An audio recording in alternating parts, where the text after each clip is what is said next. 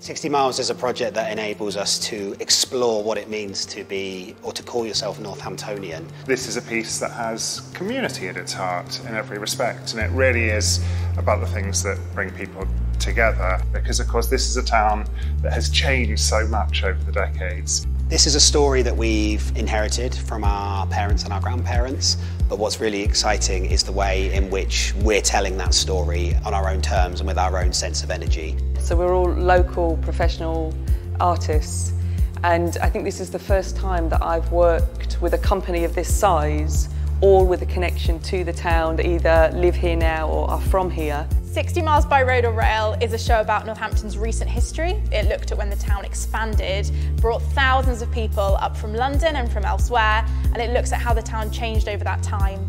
And the piece is really exploring how that impacted Northampton's identity and the legacy of that right up to this day. So it's a show that's very specific to Northampton, but I also think it acts as a state of the nation piece about the relationship between local authorities and central government and the pressures that are put on local councils. It's very character driven. Each of the characters have their own perception of what the town is, which can be really enjoyable for an audience in terms of humour.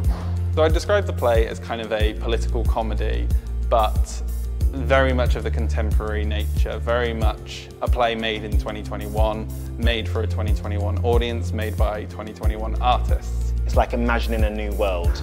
You're seeing Northampton expand in people's minds. 60 Miles by Road or Rail is going to open here at Royal and Turngate this autumn to tell the stories of local communities, local people, and not just the history of Northampton, but of course to give a sense of its future as well.